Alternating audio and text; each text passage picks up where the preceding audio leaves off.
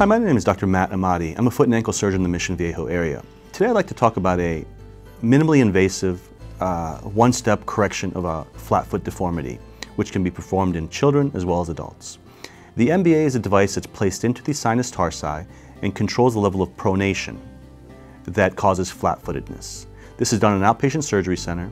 The procedure takes about 20 minutes. It involves placement of a titanium implant in the subtalar joint, which is beneath the ankle joint, which corrects pronation and corrects flat foot deformities. The patient walks immediately after and remains in a walking boot or a cam walker for a period of 4 weeks. After that, the patient returns to normal shoe. Approximately 2 months after, the patient returns to normal activity and sports.